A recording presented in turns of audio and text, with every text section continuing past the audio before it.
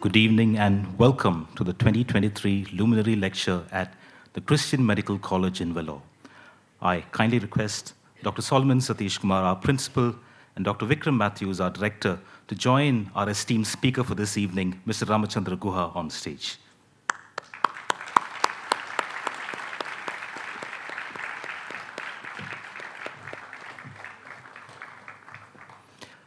The Luminary Lecture series at CMC Vellore began in 2018 as part of the Centenary celebrations marking 100 years of medical education at this institution.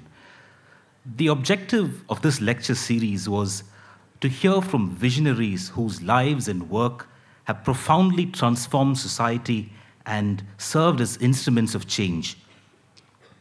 Our hope is that by listening to them and hearing from them, our vision will be broadened and that their stories might illuminate our lives and the path that we walk on so that it is ever so brighter.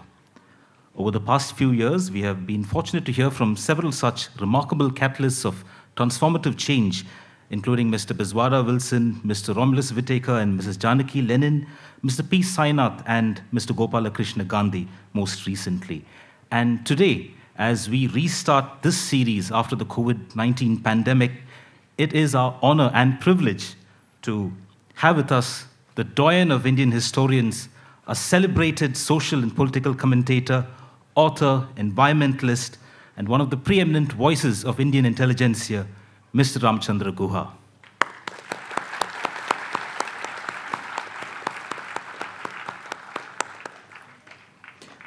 All rise as we begin with the opening prayer, followed by the college song. Reverend Joseph Devraj, would you lead us in prayer? Before prayer, I'll read a couple of verses from Psalm 19. The heavens are telling the glory of God, and the firmament proclaims his handiwork.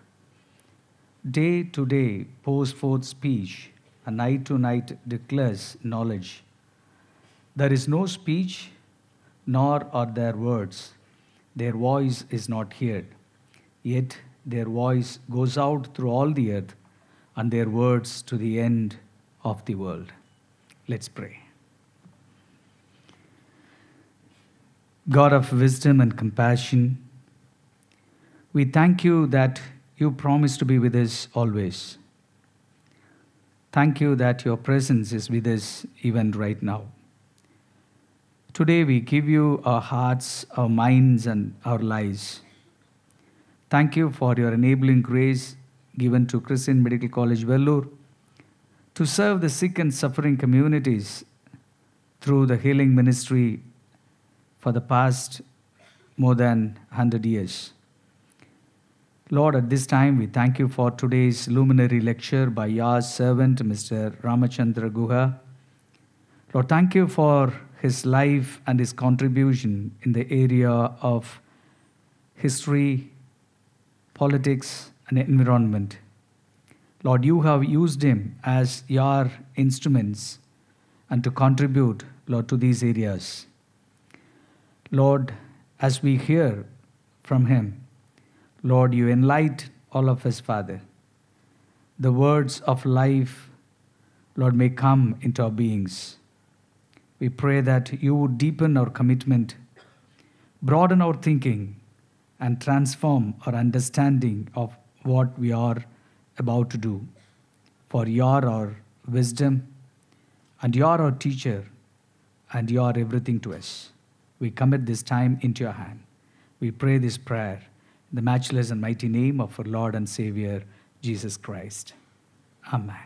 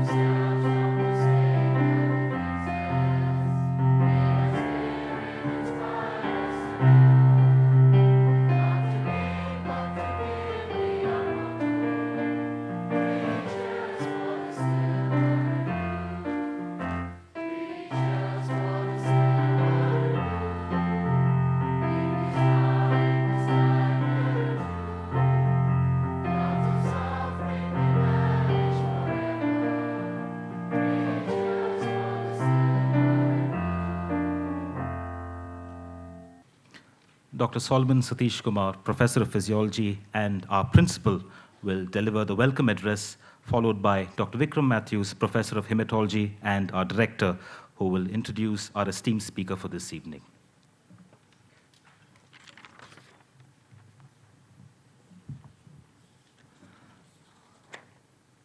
Respected Mr. Ramachandra Guha, our guest of honor, Director Dr. Vikram Matthews, our esteemed faculty, our dear retired faculty, I can see a lot of you in the audience, students from CMC and other colleges, and students from schools in Vellore, teachers and principals. I see a few principals of schools here, citizens of Vellore.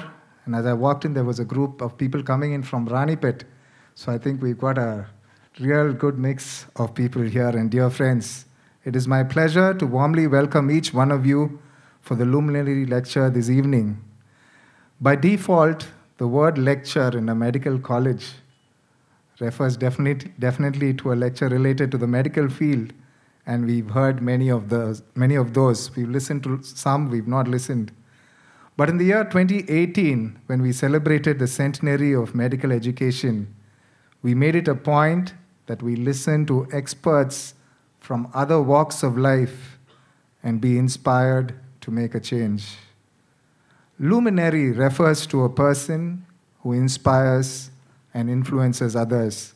And Mr. Ram Guha has been one such person who has influenced and inspired others as an eminent historian and environmentalists of our country. Thank you very much, sir, for accepting our invitation and making the time to be with us. We look forward to listening to you and be inspired. Once again, I warmly welcome each one of you for this evening's Luminary Lecture. Thank you. Good evening, everybody. It's really wonderful to be back and have this Luminary Lecture series started all over again. We did have this in 2018, and it was really something that brought the community together. Post-COVID, we were discussing in administration how do we get the community active and participating in many events, and one of them was to reactivate this series of Luminary Lectures. We today have the privilege, and we are very grateful to you, sir, for having accepted our invitation to be with us and address us. So Ramachandra Guha is a historian and a biographer who's currently a distinguished university professor at Kriya University. He has previously taught at Stanford University, the Indian Institute of Science, and the London School of Economics. His books include Pioneering Environmental History, The Unquiet Woods, an award-winning social history of cricket, a corner of a foreign field, and widely acclaimed history, which is India After Gandhi. And he's also author of a 2-volume biography of Mahatma Gandhi, Gandhi Before India, and Gandhi, The Years That Changed the World. Each of which was chosen as a book of the year by the New York Times. His most recent book is Rebels Against the Raj. His books and essays have been translated into more than 20 languages. Mr. Guha's awards include the Leopold Hiddy History of the American Society of Environmental History, the Howard Milton Prize for the British Society for Sports History, the Sahitya Academy Award, and the Fukuoka Prize for Contribution to Asian Studies. He is the recipient of an honorary doctorate in the humanities from Yale University. Clearly, Mr. Guha is highly distinguished in all aspects that he has been involved with and as an author. But much more than that, he has been a voice and a champion for the rights and justice in this country. Humanities and arts often is very distant from medicine, and medical people are often the last people to actually embrace the humanities. But it's very important that we actually look at this more closely. Increasingly in the world, people are recognizing the importance of the arts and humanities in medical education. In fact, the introduction to the humanities course in Michigan State University says, by integrating arts and humanities throughout the medical education, trainees and physicians can learn to be better observers and interpreters, build empathy, communication, and teamwork skills, and much more. We are truly privileged today to have Mr. Ramachandra Guha in our midst to deliver this Luminary Lecture. Over to you, sir. Dr. Solomon and Dr. Vincent, for your kind words of introduction. Thank you all for coming here. I'm going to speak on what I'm calling the prehistory of Indian environmentalism. And let me explain the term prehistory in this context. Earlier this year, we celebrated the 50th anniversary of the founding of the Chipko movement, the popular peasant movement to protect the forests in the Himalaya, which I'm sure all of you have heard of, and which incidentally was the subject of my own PhD research. And Chipko, in a sense, began the contemporary Indian environmental movement.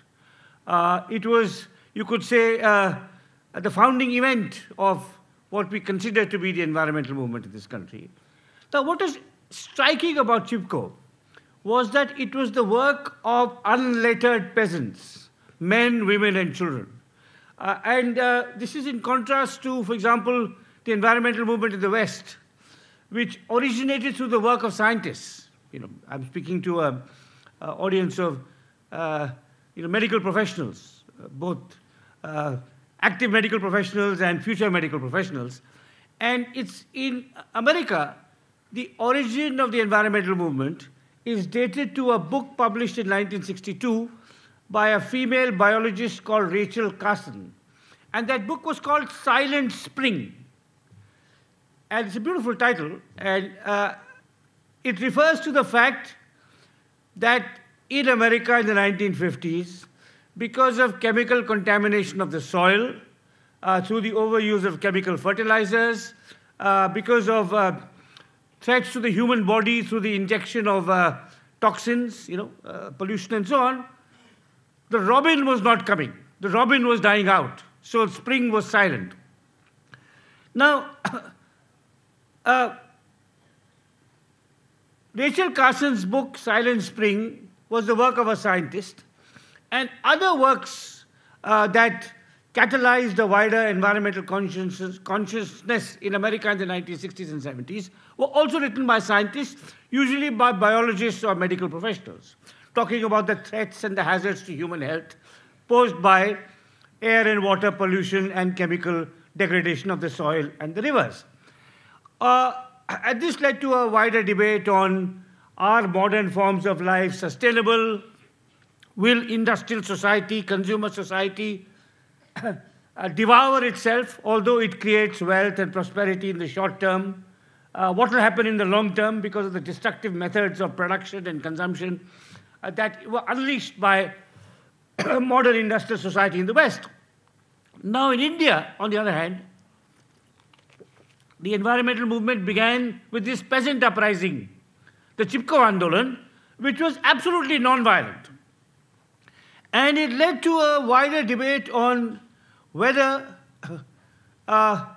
India could follow Western models of industrialization, given the fact that we had much higher population densities, given the fact that tropical ecologies are much more fragile than temperate ecologies. Did we have to rethink the way we sought to develop? Of course, we faced a major problem of poverty, illiteracy, ill health. No one would be against removing poverty, illiteracy, and ill health. But the question that Chipko raised was whether the methods followed in the West were feasible in India. Now, Mahatma Gandhi in 1928, almost more than 90 years ago, famously warned that India could not follow the patterns of industrialization of the West because the West had to sustain its economic development. It had access to the resources of the whole world through its colonial conquest of Asia, Africa, and the New World. So he said, India does not, unlike America, it does not have new worlds to conquer. It has to live within its own resources, and hence it must be responsible. Now, Chipko led to other such initiatives, which some of you would know of. The Narmada Bachao Andolan, led by the remarkable women's activist Medha Patkar. It also led to, so there were various protest movements against environmental degradation. And an interesting thing about movements like Chipko was that it constituted what I call an environmentalism of the poor. The there was a mistaken belief that it's only after a country becomes wealthy that it can begin to be concerned about environmental sustainability, that it's a luxury of the rich. But what Chipko showed was that phenomena like deforestation, soil erosion, were actually affecting poor people because they depended on these natural resources for survival, and they now could not because of commercial exploitation. In the case of Chipko, what had happened was that the rich forests of the Himalaya were being felled for paper and plywood companies. You know, the government, the forest department of the government, had allocated contracts to industry to fell these forests, which had two consequences. On the one hand, it had a negative social justice consequence because the local villagers who depended on these forests for fuel, for fodder, for medicinal plants, for raw material, for baskets, they were deprived of access.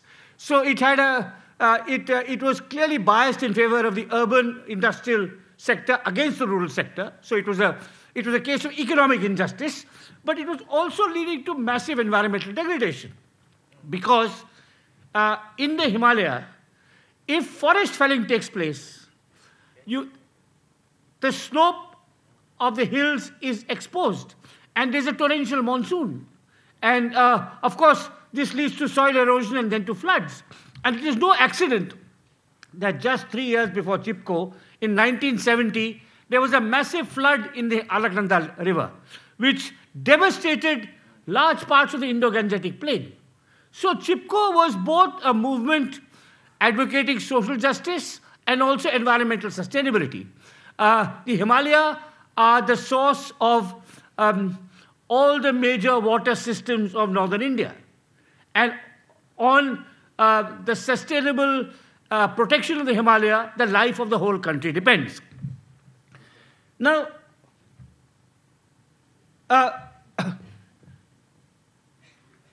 so the movement that Chipko began in 50 years ago carried on through the 70s and the 80s.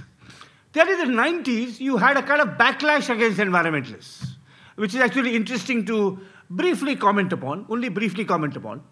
And this was because in 1991, India changed its economic policies and adopted an outward-looking approach of economic liberalization.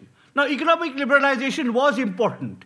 It was true that government control of the economy had stifled innovation and entrepreneurship. But at the same time, you also needed to protect your environment. And when, shall we say, a new chemical factory came up, or a new mining project was approved in Orissa or in Jharkhand under the auspices of economic liberalization, the only questions that were being asked were by the environmentalists, saying, look at this coal mine in Jharkhand. Maybe India needs coal. But if mining is unregulated, this will lead to pollution, the water sources will be blocked, the Adivasis will be deprived of the water they need for their cultivation and so on. And there was a kind of a massive backlash against the environmental movement in the 90s and 2000s. And then in the last decade, environmentalism was reborn because of the whole climate change debate. Now, that's the debate, of course, that is the aspect of environmentalism that the young students in this room are aware of. You know, by the year 2000, it was clear that there had been a very unhealthy accumulation of greenhouse gases in the atmosphere. This was leading to global warming. It was leading to very unpredictable weather patterns. You know, the regularity of rainfall that farmers had come to expect was no longer there for them. There were extreme weather events like cyclones at all times of the year, which were devastating coastal landscapes and peoples. The Arctic ice cap was melting. The Himalayan glaciers were melting at an alarming rate. And what the climate change debate revealed to all of us is that this is not a problem for rich countries.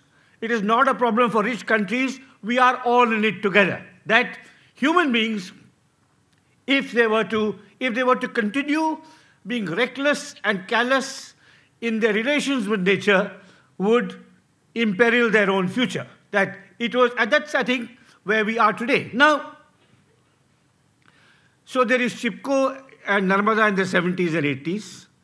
Then there is a hiatus in the 90s and 2000s when environmentalists are treated as the enemy of progress, as the enemy of development. And now you have a rebirth of environmentalism through the whole climate change movement in which many young people are involved. And fortunately, unlike when I was a student, there is, at least at the level of pedagogy, an awareness that the natural environment has to be respected. Human activity, economic development has to be carried out given the constraints that nature sets for us. Now, what I'm going to do in my talk today is to talk not about the history, but the prehistory, to take you well before Chipko. As I said, we think that in India, Chipko really brought environmental concerns into the forefront. This was then taken forward by other movements like the Narmada Bachao Andolan. Now it has got a renewed fillip through the whole issue of climate change. And it's wonderful to see so many young people involved and motivated by climate change. And in fact, indeed, in some ways, in the vanguard of attempts to wean human civilization off fossil fuel towards a cleaner and a more caring and a greener future. It's great to be in this campus, for example, with a very rich and luxuriant tree cover. But I'm going to talk about the prehistory. I'm going to take you back to the 19th century, to some absolutely remarkable, far-sighted Indians and people of Western origin living in India who, as far back as the 19th and early 20th centuries, anticipated our present environmental crisis. And this is what the talk I'm going to give to you, I'm going to deliver before you today, is the outcome of a book project that I'm currently undertaking, in which I foreground 9 individuals who, from the late 19th century onwards, and in different ways, wrote and spoke insightfully and with acute prescience about the importance of living in harmony with nature and our natural surroundings. And their work spans an entire century, from the 1870s to the 1970s. These are environmentalists before Chipko. Hence, this is the prehistory of environmentalism. Even before Chipko, there were people in this land who were alerting us to what would happen if we did not take into account the limits that nature sets on greed, exploitation, and so on and so forth. And my book, which I'm currently writing, deals with 9 such thinkers. In my talk today, I will speak only of 5 of them. I will just give you, there's much more in my book. Even on these 5 people, I can only give you glimpses of the kinds of things they said, the kinds of arguments they made that resonate with us today, that we can see that these are contemporary voices, even though they are talking 100 years ago, when they were neglected and scorned and disregarded. Maybe they can be, people like us who are much more aware of the manifold forms of environmental degradation that our country faces, forms of environmental degradation that threaten our economic, social, political, and civilizational future. We can see in these voices, perhaps, not just seek some comfort in them, but also possibly even seek some guidance from them. So I'm going to give you glimpses of the thought of 5 remarkable pioneering environmentalists who worked in India, whom Indians have forgotten. My first exemplar is famous for many things, but not as an environmentalist per se. He is famous as the first Indian, indeed first Asian, to win a Nobel Prize, as the only person to have written the national anthems of 2 countries, as the founder of a great university, as a novelist, a playwright, a poet who revolutionized the use of his language. I refer, of course, to Rabindranath Tagore. And he is remembered for all these things, but it's his environmentalism that I'm going to focus upon today, because his environmentalism is among the most interesting and least appreciated aspects of his writing and his legacy. Now, Tagore's environmentalism, again, as I said, I'm only going to give you glimpses. In the book I'm working on, there'll be much more. In a book you can make the case much more convincingly because you have 300 pages rather than just half an hour. So this is really, you could say, as in Hindi, they would say, "Sirf tippani de raha hu." I'm just giving you a few, odd asides and nothing more. Now, Tagore's environmentalism was at once aesthetic, educational, and political. Let me explain each of these. He was an environmentalist in an aesthetic sense, in an educational sense, and in a political sense. So when it comes to aesthetics, if you read his memoirs, and or if you read, of course, his memoirs, but if you read his letters from rural Bengal, which are now available in English, they were written in Bangla, they were written to his niece, Indira Devi, and you see these very beautiful, evocative descriptions of the riverine landscape of rural Bengal, of plants, of birds, of clouds, and of course his poetry, and particularly the place of trees in his poetry. So Tagore was an aesthetic environmentalist, in that his literary work, he introduced his readers, he exposed his readers to the beauty and diversity of nature. He was also an educational environmentalist, in that he made the appreciation of nature central to school pedagogy. We now talk of environmental education. That phrase had not been invented when Tagore held classes in Shantiniketan in the open, where he started an annual tree planting festival, where he organized the landscape of Shantiniketan so that at every season there were flowering trees and plants, so that students could learn and live with nature, alongside nature. So he was an aesthetic environmentalist, and he was an educational environmentalist, and finally, and this is, I think,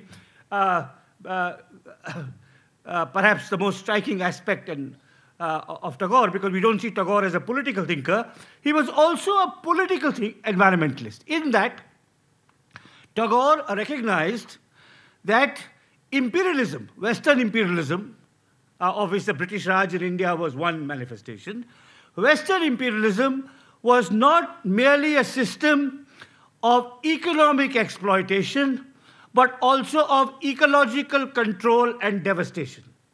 And I'm going to, as an illustration of how Tagore recognized that Western imperialism was made possible by its economic, political, and ecological exploitation of the rest of the world, I'm going to read you a long quote from his book, Nationalism.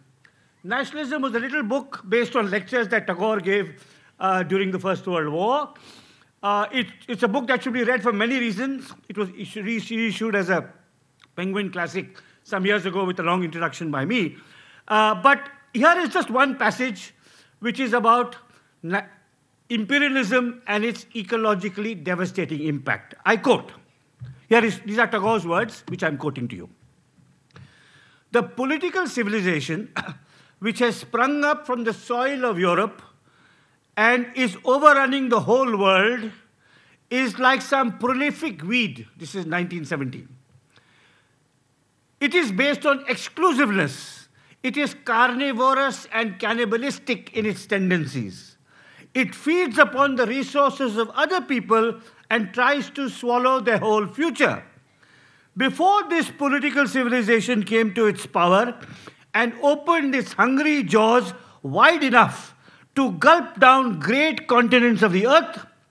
We had wars, pillages, changes of monarchy and consequent miseries, but never such a sight of fearful and hopeless voracity, such wholesale feeding of nation upon nation, such huge machines for turning great portions of the earth into mincemeat.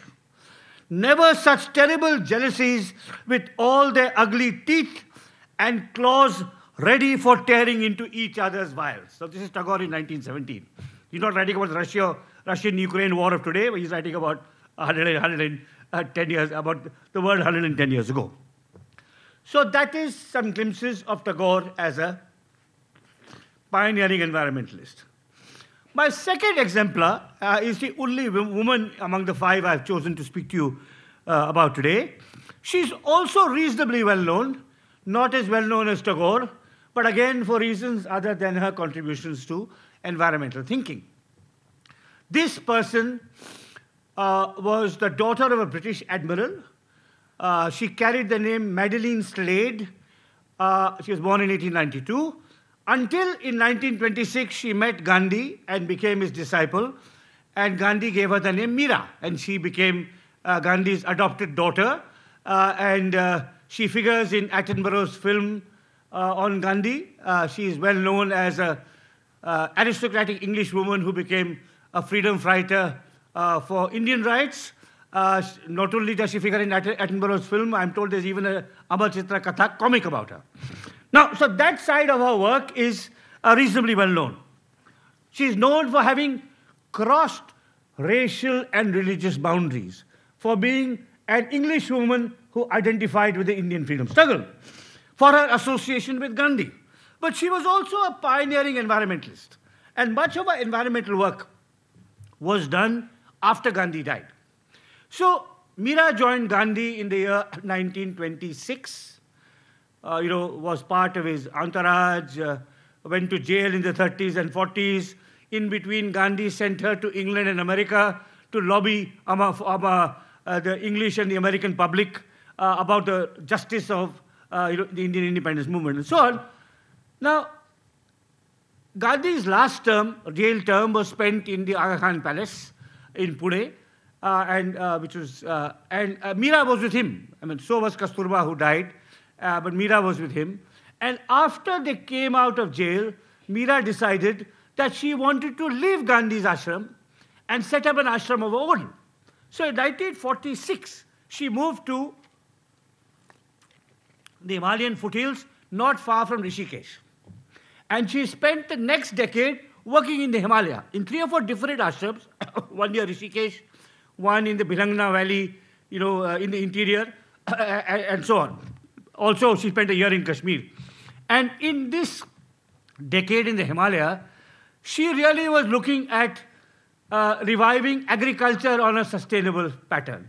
So she was warning against chemical fertilizers. She was a great proponent of organic farming.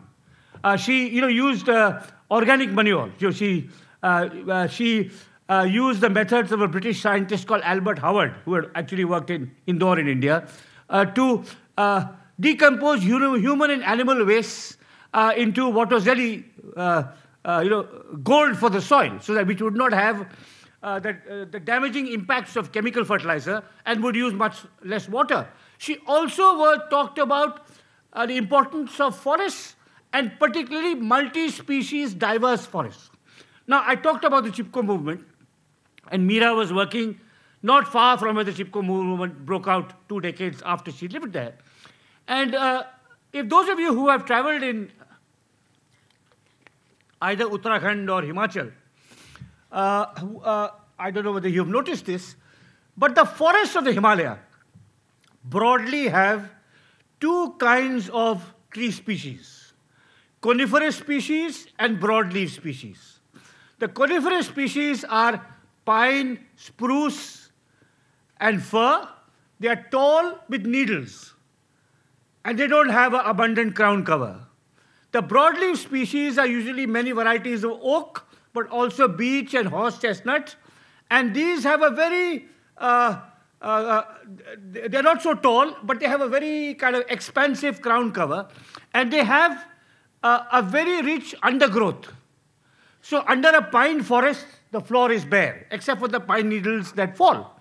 Under an oak forest, you will have many plant species, bamboo, flowering species, and so on. So it's much more biodiverse. It also protects the soil much better. Now, however, pine is commercially valuable. Oak and the associated shrubs and flowers and other items that are there around an oak forest are valuable to the local economy, which use it sustainably without destroying the forest. But pine makes for very good timber for laying across railway tracks, for making plywood, and for making paper. So particularly after independence and the drive to industrialize and develop, the pine forest became very valuable. And the forest department not only awarded contracts to timber companies from the plains to cut these forests, which I've explained, which led to the Chipko movement, they also started manipulating the species composition of the forests to reduce the area under broadleaf species and increase the area under pine, because that would bring more money to the government exchequer. And Miraben, in 1949, warned against this. I won't read out just for matter of time. She wrote in 1952 a fascinating article called "Something is Wrong in the Himalaya," which explained in great detail what happens when you replace broadleaf forests with pine, what it does to the ecology, what it does to soil erosion, how it increases the possibility of floods, and why it was economically and environmentally disastrous in the long run to reduce the area of broadleaf and increase the area of pine. And of course, he was neglected, with consequences we know of. I'm not going to say any more about that, but I'm going to read you one remarkable quotation from Miraben from the year 1949. I read you a quotation from Tagore from 1917, and you would have seen how contemporary it was. The quotation from Miraben from 1949 is even more contemporary. This is what she wrote in 1949. The tragedy today is that educated and moneyed classes are altogether out of touch with the vital fundamentals of existence. They are out of touch with our Mother Earth and the animal and vegetable population which she sustains. It's the wealthy people who are out of touch with the Mother Earth, because we sit in this auditorium and we don't know where the materials that built this auditorium came from. The wood and the cloth and the power and the energy. We just take it for granted. So she says in 1949, the educated and moneyed classes are out of touch with Mother Earth and the animal and vegetable population which she sustains. This world of nature's planning is ruthlessly plundered, despoiled, and disorganized by man whenever he gets the chance. By his science and machinery, he may get huge returns for a time, but ultimately will come desolation. By his science and machinery, he may get huge returns for a time, but ultimately will come desolation. And then she ends the quotation by saying, we have got to study nature's balance and develop our lives within her laws if we are to survive as a physically healthy and morally decent species. So that was my second exemplar, Miraben. Now, everyone in this audience would have known the name of Rabindranath Tagore. I suspect a reasonable proportion, at least the older people in this audience, shall we say 30 to 40% of this audience, would have known of Miraben Madeline Slade. The third name I'm going to offer to you will be absolutely unknown to you, anyone here, but don't feel embarrassed or ashamed, because this name would be unknown in any other college in India too. But he was, like Tagore and Miraben, a great pioneering environmentalist. His name was Radha Kamal Mukherjee. Dr. Matthew talked about the importance of bringing humanists to a medical college. What was remarkable about Radha Kamar Mukherjee? It's also, by the way, since you said that, it's also important to bring scientists and medical professionals to social science and humanities departments. That's equally important, perhaps even more important, because technology can change our lives in dramatic ways, and we humanists have to understand it. Now, Radha Kamar Mukherjee was born in 1887 in eastern Bengal. He studied in Kolkata, where he knew Tagore a little bit. He spent the bulk of his life teaching in Lucknow University. And he was a pioneer of interdisciplinary thinking, something that is now quite fashionable. But we are talking about the 1920s. In 1920s, Radha Kamar Mukherjee, who was ostensibly professor of economics in Lucknow University, was talking about, on the one hand, what economics could learn from sociology, psychology, and anthropology, and on the other hand, what the social scientists taken together could learn from the natural sciences. And he was a true pioneer of interdisciplinary research and of ecological thinking.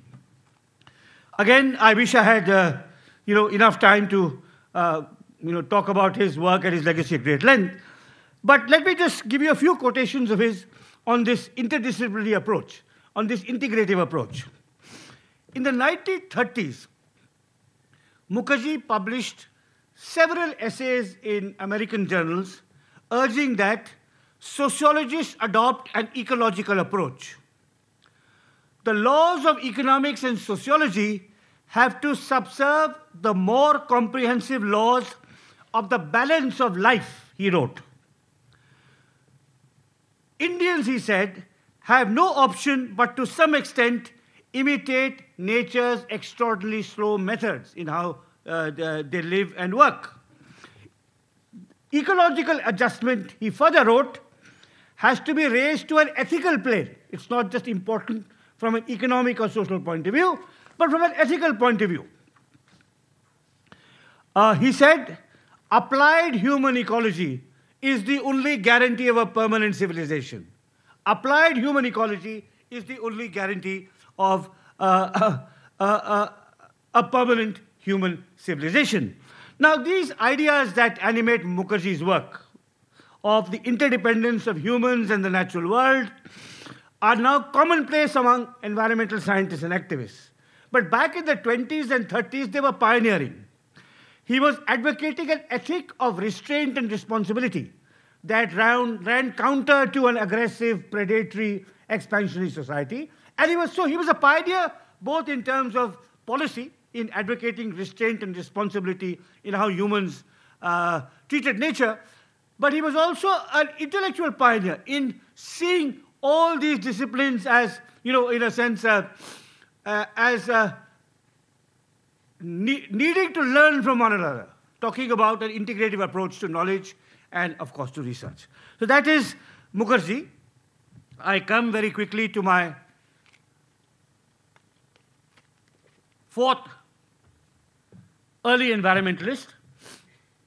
Again, a name you have no reason to know, and that is why I'm speaking about him to you here today.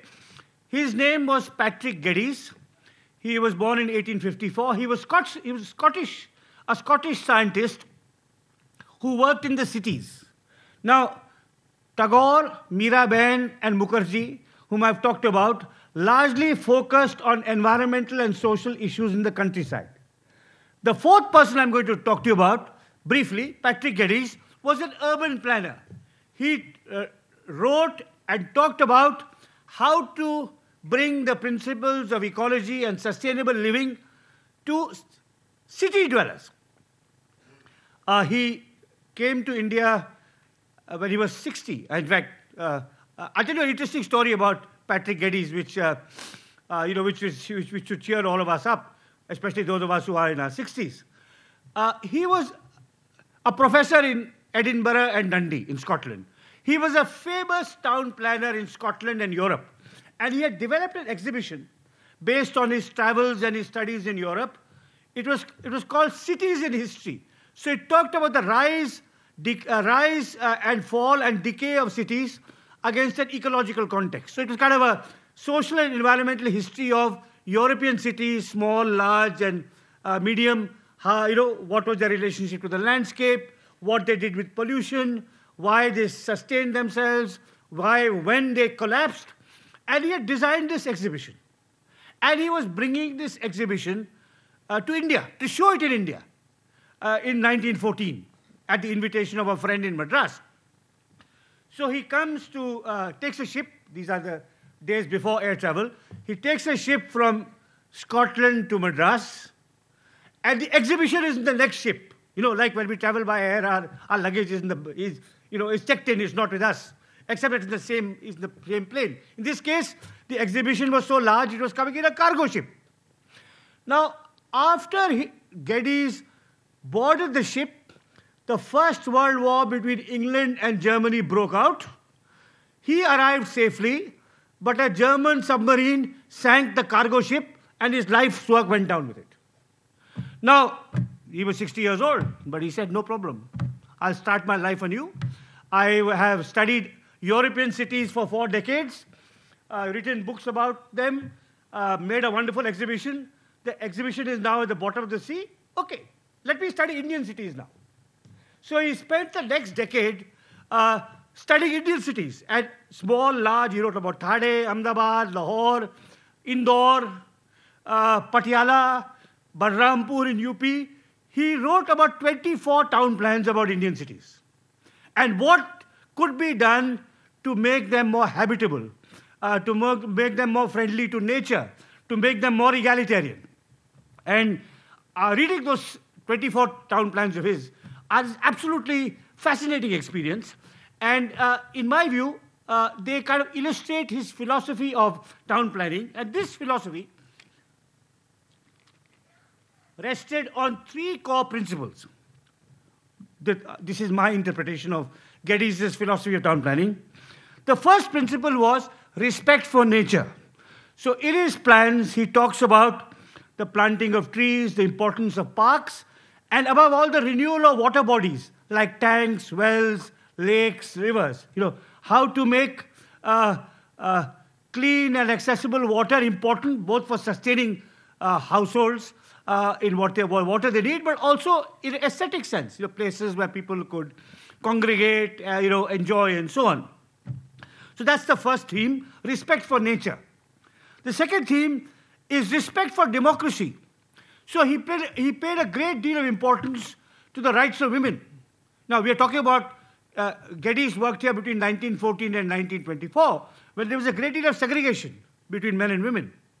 So where men and women could not be together in public. So he talked about parks for women and children. He designed a system of drawing water up from a well that would be less burdensome to the woman's body.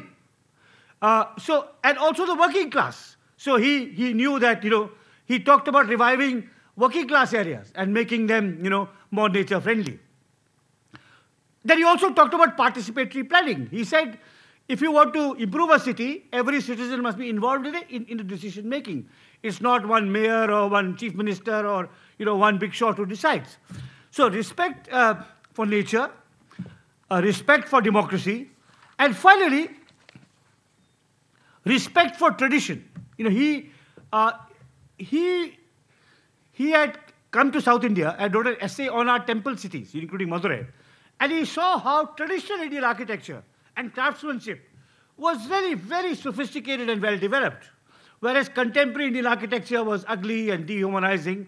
And he said, we have to retain what remains. If you have an old part in Ahmedabad, he wrote a town plan for Ahmedabad, which talked about restoring the old city, which is beautiful wood carving.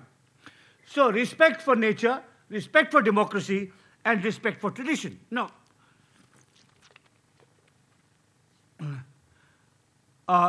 and I'll just read you one quotation from Geddes when it comes to respect for tradition. Geddes urged the impatiently modernizing town planner to pause and consider whether, quote, where domestic architecture is so good and so well adorned that they may be well advised to conserve it, to meet the modern requirements of the present without losing the constructive traditions of the past. Now, that is something we have completely lost, because we obliterate the past in an architectural sense, and whereas actually we can keep elements of it that are still worth preserving. Okay, I've given you 4 names, and I'm now coming to my last name, and then I'll give you some illustrations of his work, and then I'll offer a few concluding remarks and end my talk. My last exemplar was from Tamil Nadu, and I have not chosen him because I'm speaking in Tamil Nadu. It so happens that I've been interested in his life and work for a very long time. He was a campaigning journalist called M. Krishnan, born in 1912, the son of a great Tamil novelist called A. Madhavaya, who studied zoology. Krishnan himself studied zoology in Madras and made a living as a freelance journalist, writing a column called Country Notebook that ran for 45 years. It may be the longest running column in an Indian newspaper. He was a wonderful prose stylist in English and also in Tamil, and he was a fabulous photographer. He was one of India's great wildlife photographers. He was India's greatest naturalist, and he remains much less known than, for example, Salim Ali or Corbett. If you look at Indian naturalists whom people read or know of, they know about Corbett because he's associated with a tiger. They know about Salim Ali because he's associated with birds. But Krishna was actually a greater naturalist than both Corbett and Salim Ali, and among the aspects of his greatness was that he did not deal only with birds or only with tigers, but with all aspects of nature. And he was also a campaigning journalist. He talked about the importance of preserving nature. He believed, and I quote here, the saving of our wildlife is a race against time. He hoped that by means of the measures he advocated of conservation, Indians now living can assure to our future generations a joy and a pride in the country's great heritage of nature, one of the most deeply satisfying things that life in India has to offer to the people. Now, what aspect of Krishnan's nature writing? He was an extraordinarily beautiful stylist, extraordinarily diverse range of interests. I compiled a collection of his essays called Nature's Spokesman, which is still in print. You'll get it in Amazon. Nature's Spokesman, M. Krishnan and Indian Wildlife. Out of the nearly 1,500 newspaper articles he wrote, I chose 60. And this is not a manifestation of false modesty when I say compiling that and editing and annotating and curating that collection of Krishnan gave me more pleasure than any of the books I have myself written. So anyone here who's interested in nature in any way, please get M. Krishnan's Nature's Spokesman. The book is called Nature's Spokesman, M. Krishnan and Indian Wildlife. Now, what aspect of Krishnan, and then I'll end what I have to say about Krishnan, was his ecological patriotism. He detested exotic species. He once visited the Indian Institute of Science. Now, many of you here would have been to the Institute of Science in Bangalore. It's a beautiful campus. And I hope you won't be offended if I say it's even more beautiful than your campus. And he once visited the campus in spring when the tababuya was in bloom. Beautiful yellow flowers and all of that.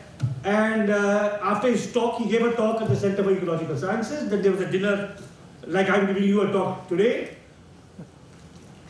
After that, there was a dinner hosted for him by the director, like there's a dinner hosted for me today by the principal. And I don't know whether our principal is married or not, but the director of the Institute of Science was married. And so turned out that his wife had a great interest in plants and horticulture and had actually designed some of the trees in the campus. So she asked Mr. Krishnan, what do you think of our campus, the tababuya as they bloom? He said, dreadful. Uproot all the exotic trees and plant indigenous species instead. Right, so he may have, I don't know how many indigenous species you have here, and what is the proportion of indigenous to exotics, but if you want to be a true ecologist, you have to correct that. Okay, now, I have just just given you very brief glimpses of the writing, the ideas, the arguments of 5 remarkable pioneering environmentalists. One was a poet, Tagore. A second was a social activist, Miraben, the follower of Gandhi. A third was a social scientist, Radhakamal Mukherjee, professor of economics at Lucknow University. A fourth was a natural scientist, Patrick Geddes, professor of biology and town planning. And the fifth was a journalist, M. Krishnan. I provided you some quotes and some just kind of, as I said, tippanis to give you a flavor of their insight and their passion. Now, I see my work principally as a contribution to intellectual history, to providing a deeper and richer illumination of the past. But it may nonetheless provide some pointers to the present. So Tagore, we can learn from Tagore on how to integrate the environment in the everyday education of our school children. We can learn from Mira on the importance of making agriculture sustainable in an ecological sense. We can learn from Radhakamal Mukherjee on the importance of interdisciplinary and even transdisciplinary approaches to knowledge and scholarship. We can learn from Christian about the importance of the conservation of biodiversity, and not just tigers and elephants and mega charismatic animals like that, but every form of life on Earth. And finally, and perhaps most significantly, we can learn from Geddes in making Indian cities habitable. Now, as was mentioned in the introduction, I am also a biographer of Mahatma Gandhi. And Mahatma Gandhi said and did some remarkable things, but he was human. And he also said and occasionally, said some very foolish things. And one of his remarks, which falls in the category of, if not foolish, shall we say, superficial and tendentious, was his line, India lives in her villages. Now, India has always lived in her cities too. It's true that when Gandhi spoke those lines, maybe 80%, 85% of India lived in its villages. But India has had an old and sophisticated urban civilization, dating back to Harappa, Indus Valley civilization, our ancient cities like Ahmedabad, Hyderabad, Delhi, etc. And of course the colonial cities. And today India lives more and more in our cities. Almost 40% of India lives in our cities, and that's why the major ecological crises are. It's the cities that prey on the resources of the countryside. If you look at Bangalore, and where Bangalore over the last 70, 80 years has got its water from. First, it was from a large tank called the Hesarghatta Lake. Then it was from a larger reservoir close to Bangalore called the Tippaganda-Halli Reservoir. Now it is from the Kaveri, which is 60 miles away. It has to be pumped up the hill. And now we are talking about getting water from Bangalore from the Sharavati, which is in the Western Ghats. So, making urban life habitable, sustainable is absolutely crucial, and that's where, of course, the relevance of Patrick Geddes comes.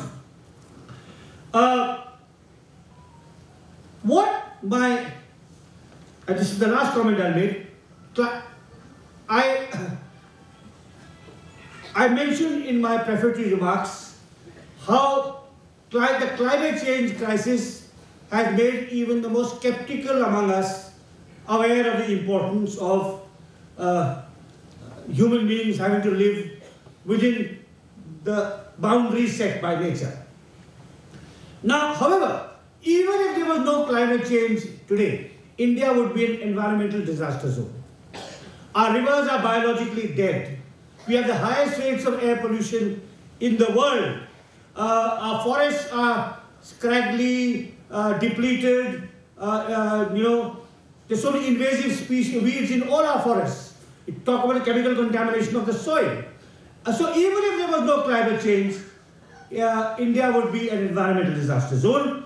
And what this, my talk today tells you is that there's an environmentalism before climate change, there's an environmentalism beyond climate change. Thank you very much.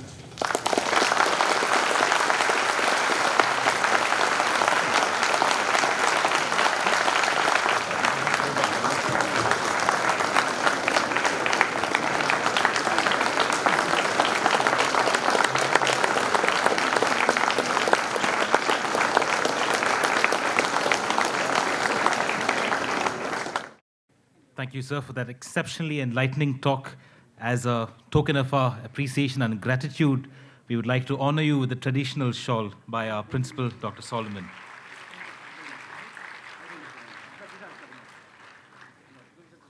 I'll now invite Dr. Vinod Abraham, Professor of Physiology, Professor of Community Medicine, to deliver the vote of thanks, and followed by the national anthem. Thank you, Emmanuel. I'm glad you remembered what I taught you. It's my pleasant duty to say the vote of thanks. I'd first like to say a very big thank you to Mr. Ramachandra Guha for your really nice talk. It was educative, it was inspiring, it was eloquent and challenging. You combined history, geography, ecology, environmentalism, industrialization, nature, politics, a little bit of corruption, and a lot more into a 45-minute package which really held us spellbound. It showed us your depth of knowledge and your passion.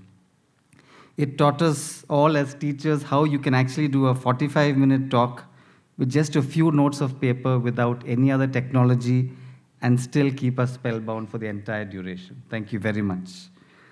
I'd like to thank our director, Dr. Vikram, our principal, Dr. Solomon, for reigniting the Luminary Lectures, and I'm sure we all agree that it's really useful for us to hear thoughts and ideas which a lot of us are not really exposed to.